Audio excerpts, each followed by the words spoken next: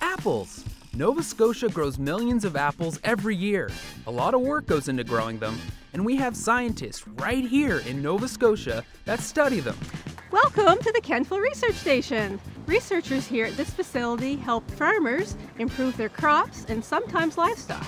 Let's go meet some of the researchers. Did you know that most of our apple crop is stored so we can have local apples all year round? But how do we store apples so they don't go bad?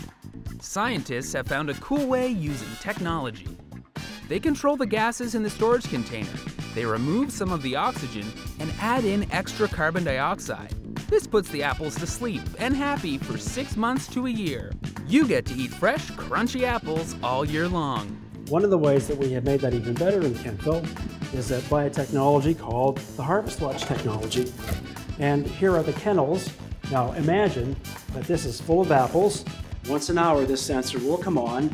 It actually talks to the fruit. And it interacts with the apple, keeps them happy, and then we can bring them out in top quality condition 6, 8, 10, or even 12 months after they're picked.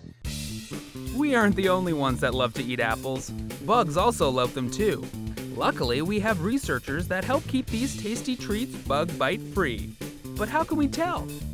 There are many different types of bugs that like to feed on apples, and my job is to try to make those bugs not appear in the apples that you pick up at your grocery store. So of these two apples, which one do you think has been protected by pesticides and which one has not?